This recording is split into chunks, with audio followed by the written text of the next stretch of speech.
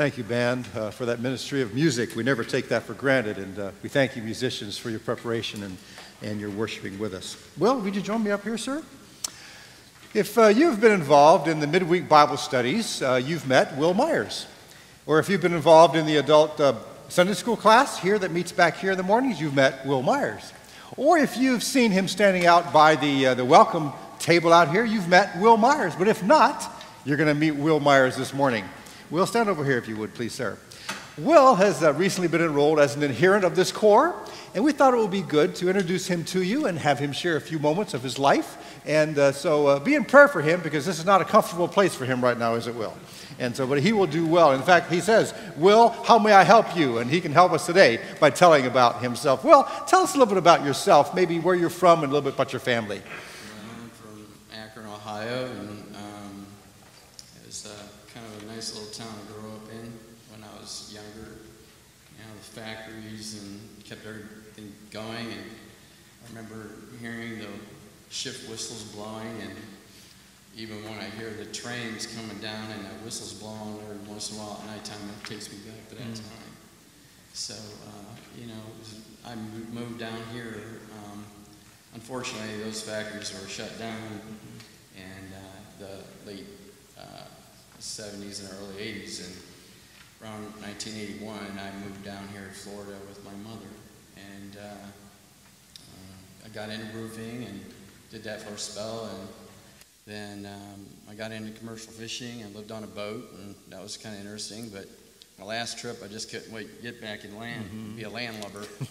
So I went to trade school, and I picked up a career in air conditioning, and I was fortunate enough to find work here in Clearwater, and I've been with the same company for 30 years. Wow. And I've kind of changed my career, and I'm actually working for another company. I have two jobs, and I kind of enjoy that. It's factory work and I'm inside. So. Good, thank you. So tell us about your life a little bit before you met the Lord. Well, it goes back to, there's a story in one of the readers that I picked up, and it was about three men from the same town, and they went fishing, and while they were waiting for a bite, and the one man, he decided to confess his sins, you know. So he said, I'm a drinker, and I smoke and I curse. And so the next guy, he said, well, you know, I'm a gambler, and I'm greedy, and I lie. And the next man, he said, you know, fellas, I probably should have told you my sin before you told me yours, because I'm arrogant, I'm boastful, and I'm an uncontrollable gossip. And I just can't wait to get back to town. So I hope none of you guys are gossips here. But those guys, they didn't have the right person to confess their sin to. Yeah. So, you know, all those things I was, you know, and I have Christ in my heart. And he says that if I abide in you, then you abide in me, and the Father does not see your sin. He sees me. I see. How long have you known the Lord? Well, the Lord came to me actually as a statue when I was young, you know, in the church. And so I was brought up in Catholic, and so through pictures and even a picture over my grandmother's dining room table, you know, it was an image. But I was probably around 16, 17 years old when the Lord did what he said he was going to do and send his Spirit to me. I see.